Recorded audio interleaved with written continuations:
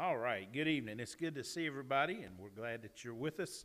Those folks that have joined us online, thank you for being with us as well. We're getting started a little bit late. We've had practice for the Christmas drama and things that are going on that will take place on the 18th. We hope you've made plans to join us then. I'm sure Brother Scott, in the time of announcements, will mention this again, but we look forward to seeing you for the dinner and the drama on that night, Sunday night, the 18th. We're going to get started singing together. I do want to remind you before we do that, if you need to send a prayer request in, please text us or email us. Tyler will throw that up there. There's the phone number and the email address. Do that, and we would love to hear from you. O Little Town of Bethlehem is our first song that we'll sing tonight.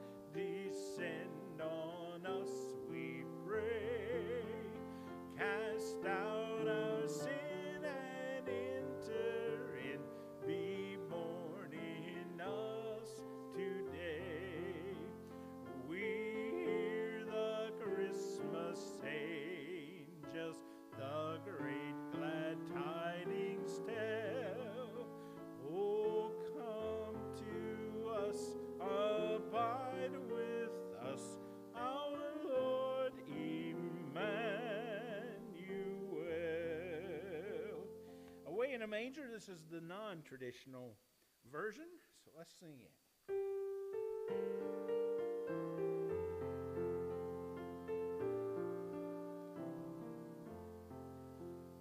Away in a manger, no crib for a bed, the little Lord Jesus laid down his sweet head. The stars in the bright sky look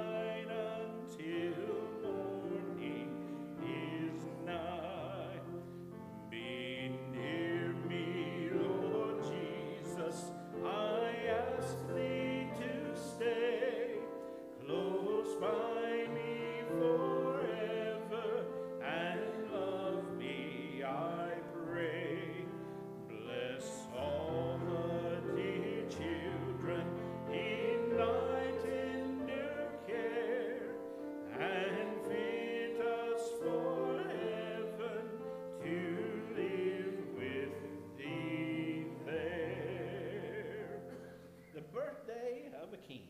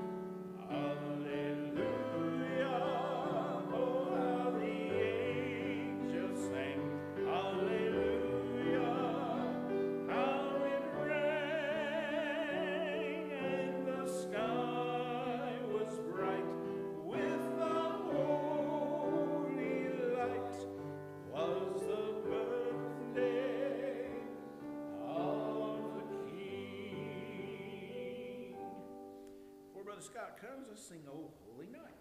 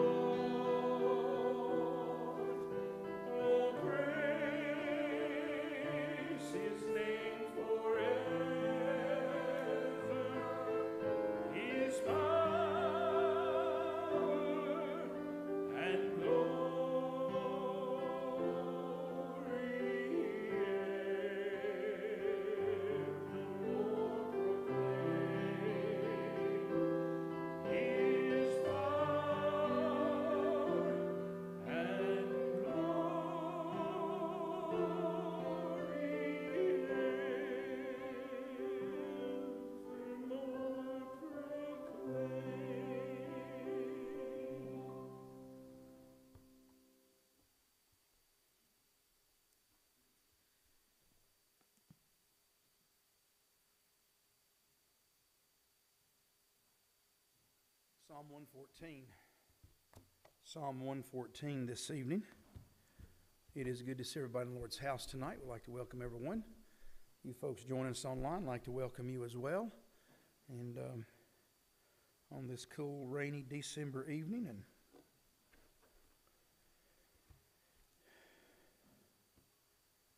grateful for the rain, and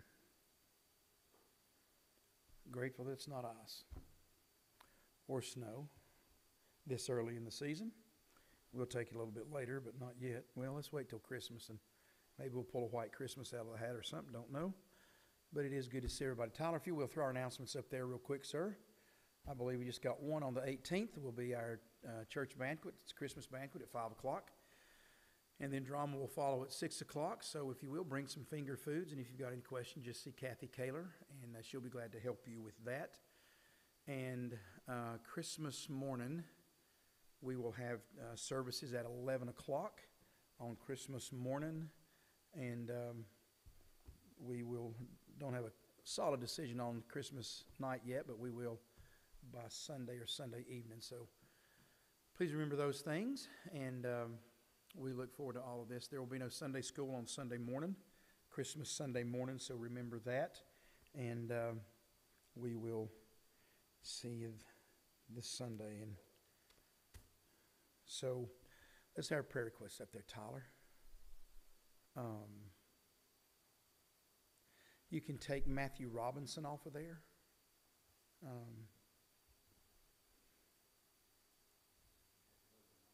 And take Logan Denton off. Good, and we can take Eve off. Eve Johnson there on the last row. Roger Carter family.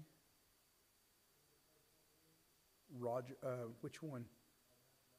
Matthew Robinson down the front first row, about 4 or 5 up from the bottom. All right. The Jason, what row are we in? Jason Sherman family, we can pull them off as well.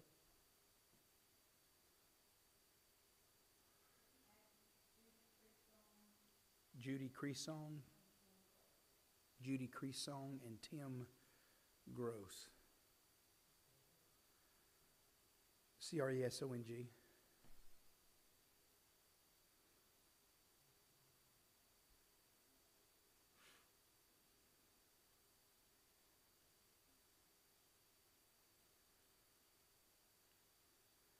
Others we need to add tonight. Yeah, Rick.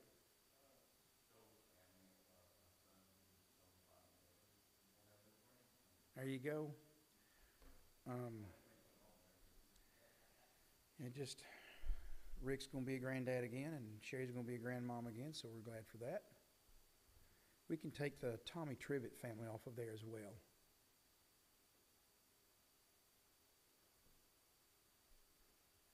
But there we go. Thank you, sir. How is Janet doing, Jimmy? Gotcha. I saw Joe today coming out of the hospital, and seems to be, they all had masks on and snotting and all that good stuff. So keep these in your prayers. Anybody else we need to add? Okay, I know we have many unspoken all over the house. Many. Any others?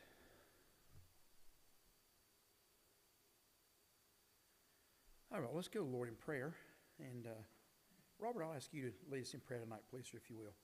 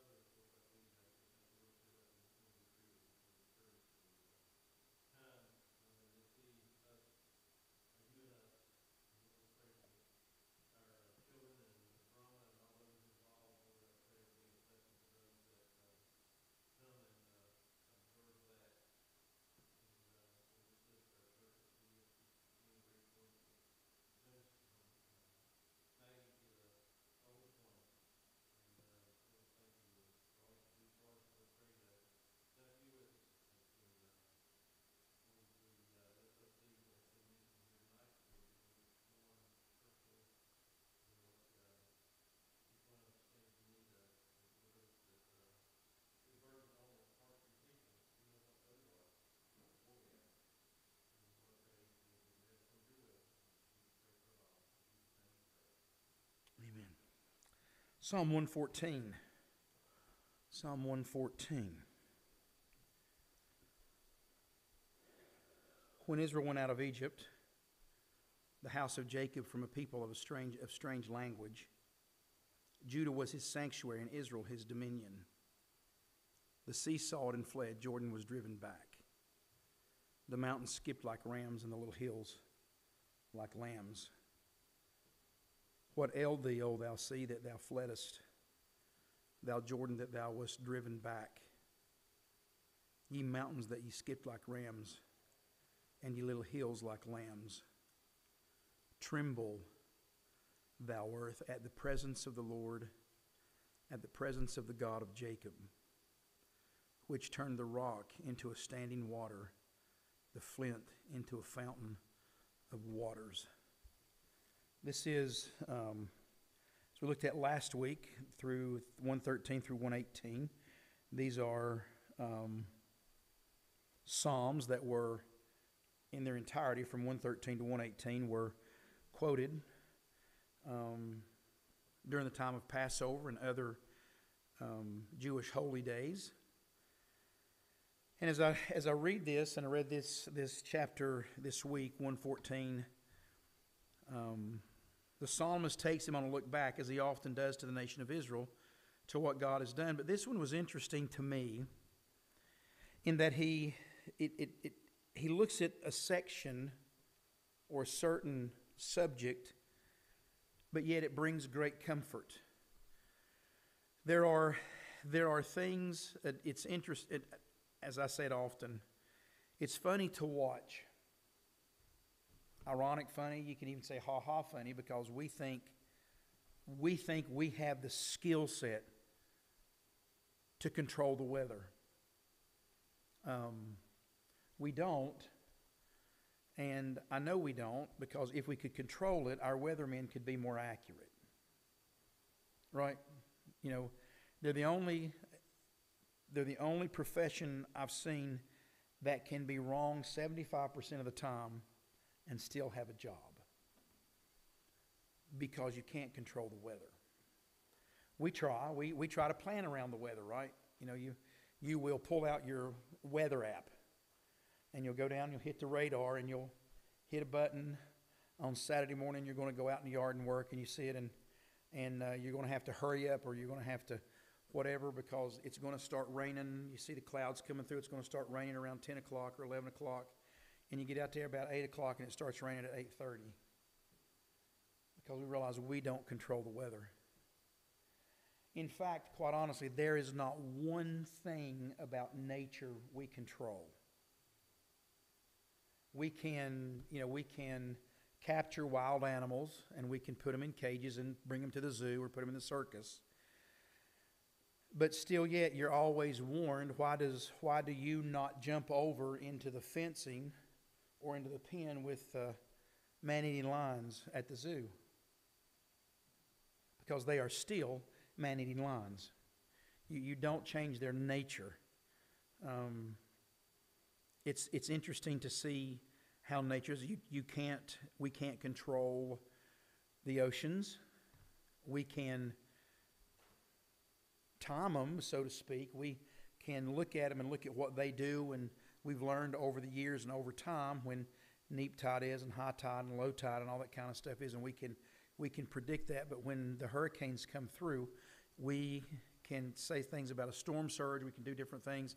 Sometimes a storm surge is a lot worse than we anticipated. Sometimes it's not near as bad as we anticipated. And the weatherman, they'll tell us that there's going to be 8 inches of snow. It's coming this way. And by the time it gets past Gate City, it's already dumped all its snow over in Gate City and over in Southwest Virginia. And it gets to us, and we don't get anything. And the kids are disappointed, and the teachers are disappointed, and the parents are disappointed, and all kinds of things, because we were looking forward to that for whatever reason. I know teachers look forward to it because they get days out of school, and the students the same way. And parents whose kids are out of school on a day that wasn't planned, they are panicking because they've got to figure things out.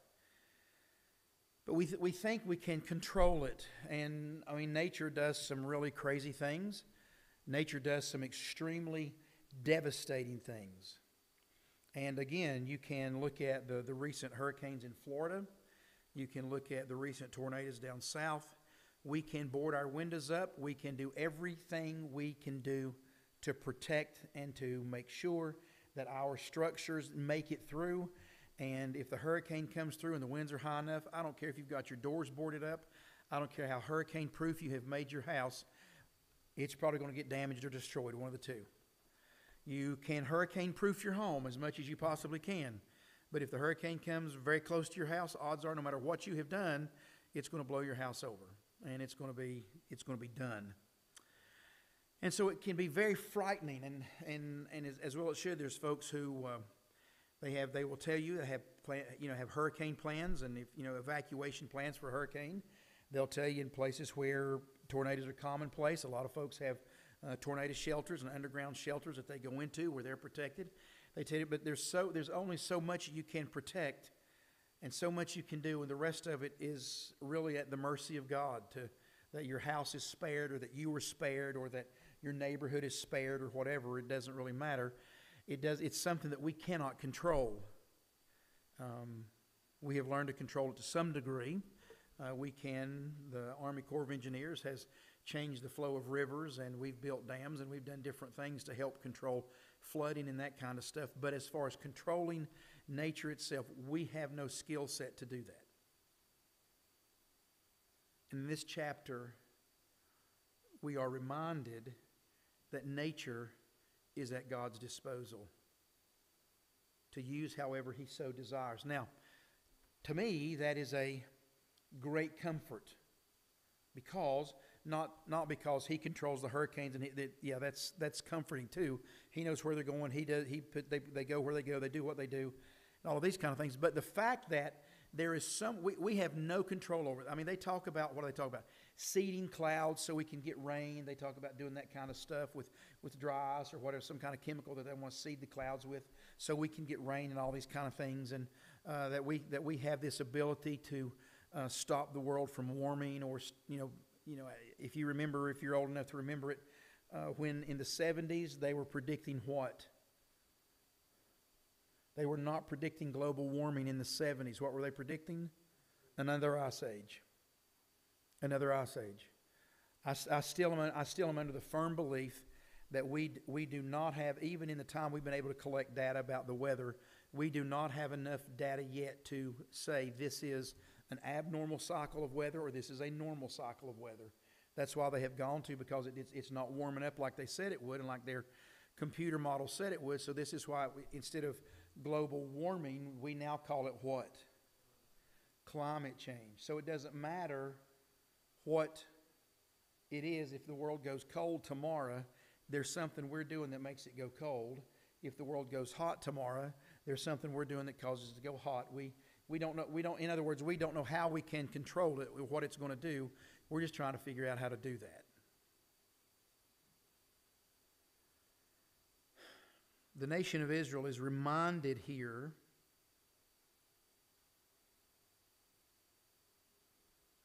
that the God we serve has nature under control. He uses it at His disposal to accomplish His purposes, to do what He desires, and here in these verses, to take care of His people. Some interesting things about these verses, and we'll be finished. When Israel went out of Egypt, we all know how that occurred. The house of Jacob from a people of a strange language. Something I want to just point out here that I was reading some of the commentaries and looking at. The psalmist takes us back to a look on the eve of the Exodus from Egypt in Exodus chapter 13, verse 3. But the thing that I was interested about in looking at, the land of Goshen was one of the most fertile parts of Egypt on the northeast border of Egypt, closest to Canaan. And if we remember, why were they put in the land of Goshen? The land of Goshen was not close to where Jacob was. Where Joseph was. Goshen was kind of way outside of town. Why did they settle in Goshen? Why were they put out there? One, Pharaoh told Joseph to pick wherever he wanted to put them. Secondly, what did Joseph tell his brothers that the Egyptians hated? You remember? What? Sheep and sheep herders. They hated shepherds. In fact, and unless they'd been asked directly, Joseph had instructed him, don't tell him what you do. We're keepers of sheep, and we hate sheep herders.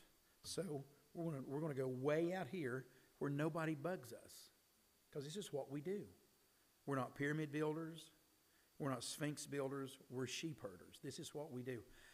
We are shepherds of the sheep. We tend sheep. Okay? So it puts it out there, and they were put in a place, quite honestly, that they really didn't have to do much assimilation. Probably had to do some things to conduct business, but they did not have to assimilate into the culture. And they did not. It says there in the end of verse 1 that when they left Egypt, and how long were they in Egypt before they left?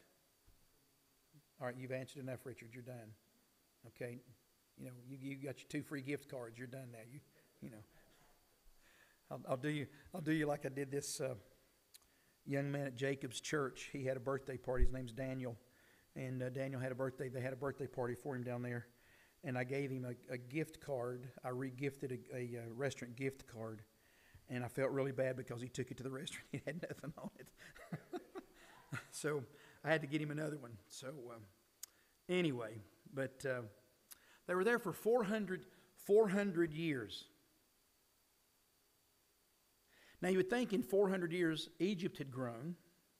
We know the children of Israel had grown because they were slaves, because Pharaoh got scared of them. He said there's so many of them they could overtake us if they wanted to. So we got to do something. So they made them servants or made them slaves. But it says they left the land and the people of a strange language. Even though they were there, they kept themselves separate from the Egyptians. They kept themselves away from and did not want to assimilate into that culture. Did not want to become part of it. And that just reminded me again that we are strangers in this world. We are part of it.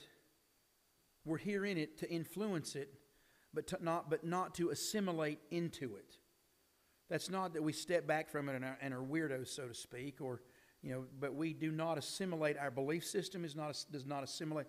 Our morals do not assimilate. Our language does not assimilate. Our thought processes do not assimilate. We do not do those things. We base who we are and what we are on Scripture. That more increasingly, as you grow in sanctification, you become less and less, comfortable is the wrong word, but less and less accommodating to this world. It becomes more of a foreign place to you. It becomes more of a place that you're uncomfortable in, so to speak. A place that is the worldly part of it. It becomes more uninteresting to you. It's just not something you want to be a part of, because it doesn't mix with your, or match with your goals, or match with your convictions. And if you want to look at the shepherds in Joseph, Exodus chapter 47, verse 1 is there. But then you look in verse 2, Judah was his sanctuary, and Israel his dominion. This is the land of Canaan. This is where he went. This was their sanctuary. This is where they were headed back to. This was the land of promise. And then you look in verse 3 through 6, and it says this: the sea saw it and fled. Jordan was driven back. So what does he speak of there? 2 things. What are the 2 things he speaks of? When they left Egypt, what sea parted? The Red Sea parted. And when was Jordan pushed back? When they went into Canaan. It said and you can see that in Exodus 14 and Joshua chapter 3. It says in Joshua chapter 3, the priests would be carrying the ark, and when they put their foot out to step on the water, that Jordan would be held back.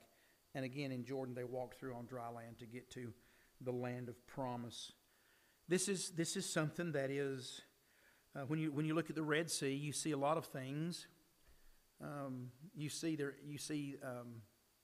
their enemy vanquished when it was over, once the children of Israel had walked all the way through, and the Egyptians said, we're going after them. The sea was closed. But to me, the thing is to be wowed by the fact that it is pushed back. I can't imagine standing there watching that occur. Can you? We think beavers building dams are pretty cool, right? Can you imagine standing at South Holston Dam and the water just part all the way back, and you walk from one end to the other on dry, not mushy ground, but on dry, but to actually see that, and honestly, how wide that had to be to get that many people and that many animals and that much through there in that short period of time. Because it was not days and days that it took them to get through there. It was through a night, and they all got through, and then the sea closed on the Egyptian soldiers. And then in Jordan it was the same. They went across. But then it says, the mountains skipped like rams, and the little hills like lambs. What ailed thee, O sea, that thou fleddest? There was nothing that ailed it. It was pushed back. Thou Jordan, thou wast driven back. And you look at, and we'll look at the other verses in the middle, but look, if you will, please, down at verse 8. Which turned the rock into a standing water. Now think about this. When you were a kid, and they talked about Moses speaking to the rock, because we know Moses spoke to it once and he hit it once, okay? So he spoke to the rock, and water flowed from the rock. When you're a kid thinking about that, how do you envision that in your mind?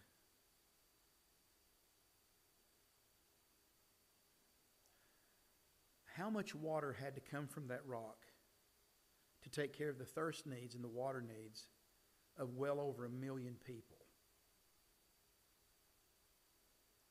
It wasn't just a trickle. It wasn't just a squirt. It wasn't just a little waterfall. It says there it created standing water. In other words, to me it created a lake where they could gather and get water. They had to water themselves, had to water their animals. All kinds of things that they had to do with that water. So, when you're talking about well over 1 million people having to have this done, the amount of water that came out of that rock, how big the rock was, we do not know. But as a kid, you're thinking, there's a stream that comes out of it, this stream that flows out. No, there was a gushing river flowing out of there to take care of them. And then the second time, the flint into a fountain of waters. This was just a massive amount that God supplied. I don't know about you, but I have never gone up and talked to a rock and watched water flow out of it. I've never gone up and hit a rock and seen water come out of it. I've never prayed over one that water came out of. I've never done anything like that. But when God's people were in need, God even has the power to make nature do something that it doesn't normally do. Water doesn't normally flow out of a rock. Yeah, there are places that you can see it flows out of the side of the mountain, but it comes from somewhere. And this just came out of nowhere, and it flowed out of the rock. And this is, to me, it's a reminder of going back to the children of Israel, not only to say, in these times God delivered you, but again, in this time, look at the power of the God who did deliver you. In chapter 113, he talked about praising God because of all of the things he does. And here he talks about the power of God. And if the God we serve has power to control nature in ways that, in ways that is not normal, how much more does he control the events of our lives? How much more does he control what goes on with us? Verse 7, he speaks to the earth, tremble. The word there is writhe.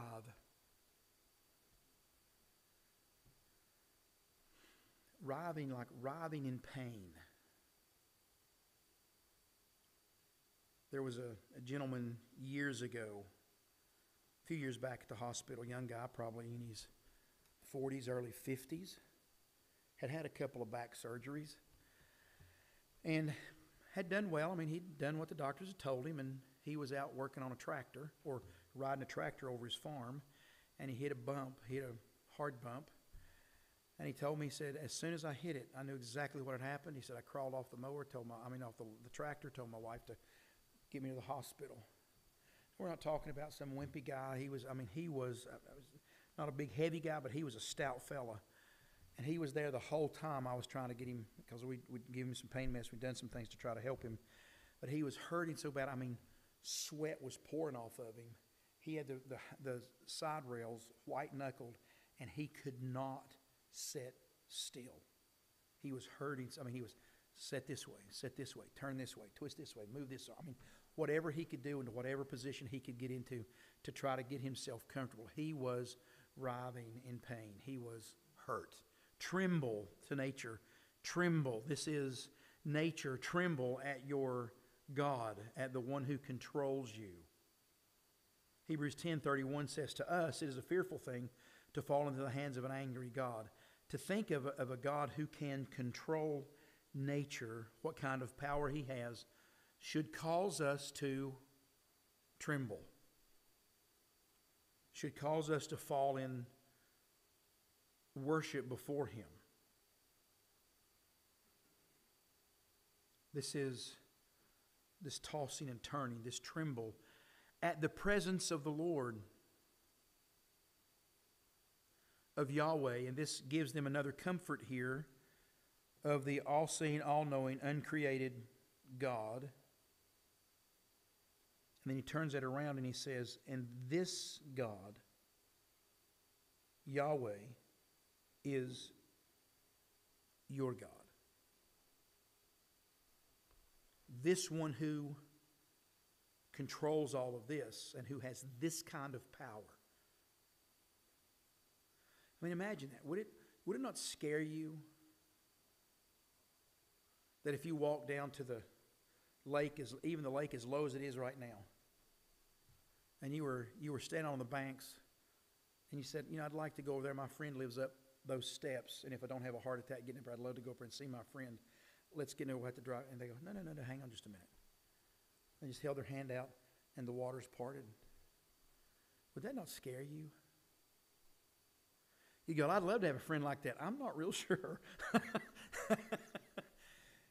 Because he or she might turn that around on me at some point, and I might not like it.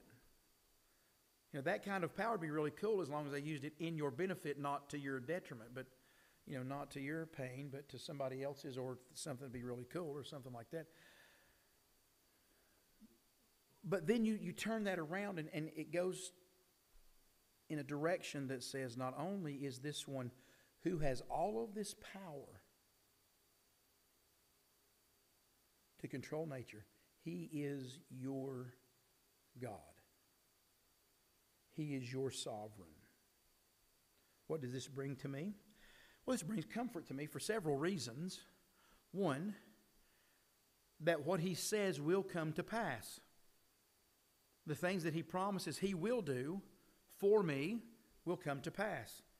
The things that he promises he will do for my benefit, not necessarily that benefit, but for my benefit. The destruction of Satan, the destruction of sin, the destruction of this sinful world, the creation of a new heaven and a new earth, and to be with him forever. These things will come to pass. He will be sure of it. He has the power to do it. But this God who has all of this power is so benevolent towards you, is so humble and so patient and so merciful and so graceful towards you. This is who you serve. It should make us fear in a reverential, respectful way.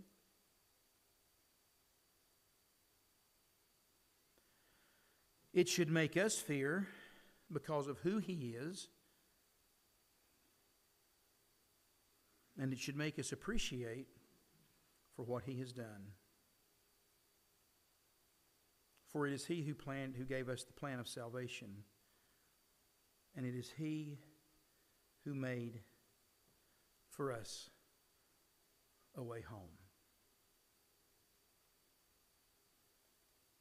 Because on Calvary's cross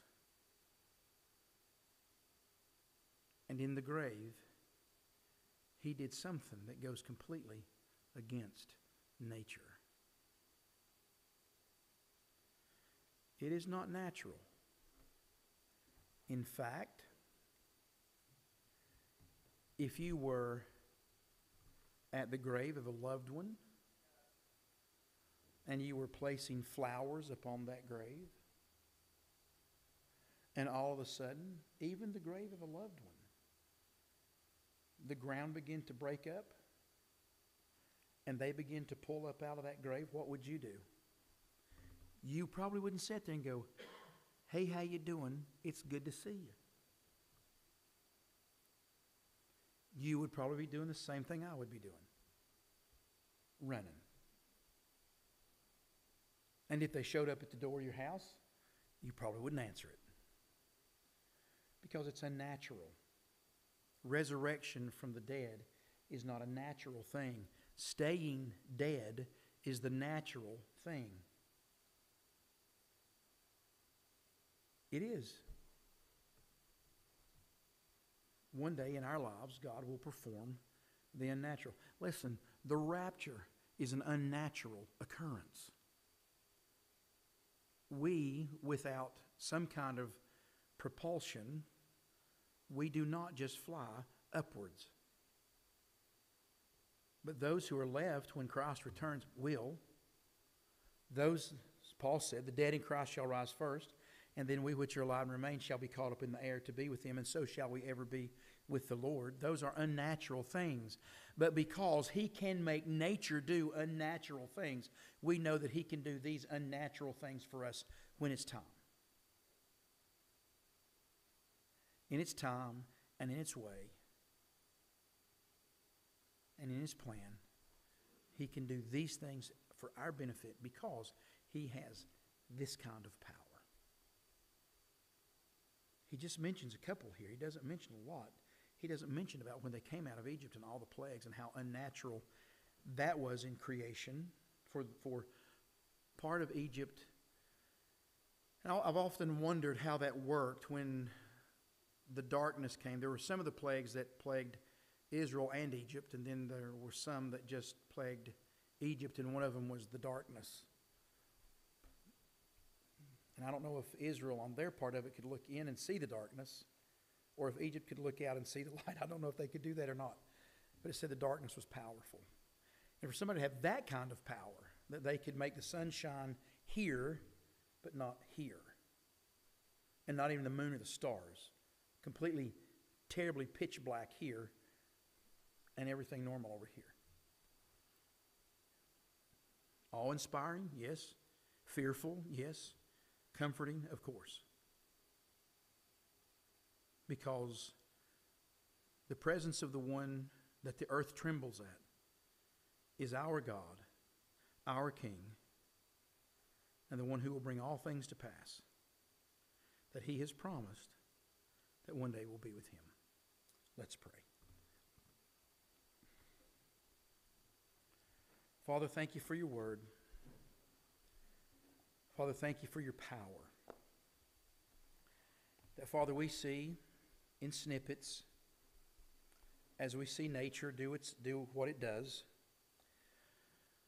Father, to us, natural occurrences, the warmth, the warm air, the cold air, churning over the seas, Father, brings dangerous, sometimes life-taking weather patterns. Father, the swirl of the air and the right pressures and the right things that come together that cause the funnel clouds and the tornadoes. Father, the heavy rains that bring flooding, just all of those things. Lord, they do not happen outside of your control. And Father, when nature is used in unnatural ways, and unnatural things occur, you cause that to happen. Father, in the days of the prophets, you caused an iron axe head to float. You caused a donkey to talk. Father, all kinds of things that you have control over and can make do whatever you want it to do at your command. And Father, that brings me great comfort. Because Father, one day you will take me home. Father, one day unnatural things will occur. The dead in Christ shall rise first. We which remain will be caught up to meet with you. Father, it will be unnatural. It will have to be explained away because it will not be able to be explained. It'll have to be explained away. For Father, you do great things. Father, I pray that you will do, Lord, the unnatural among us. Lord, that we would see people saved. Father, change our lives in ways as your children. Change our lives in ways that only you can. That, Father, we are drawn closer to you. Father, we are more like your Son, Christ. And we are a greater influence in this world because we're like him than ever before. Father, dismiss us now in thy care, or take us home safely. In Jesus' name we pray. Amen. All right, we'll do the doxology. Jim, do that tonight. We'll be dismissed. Let's all stand to our feet.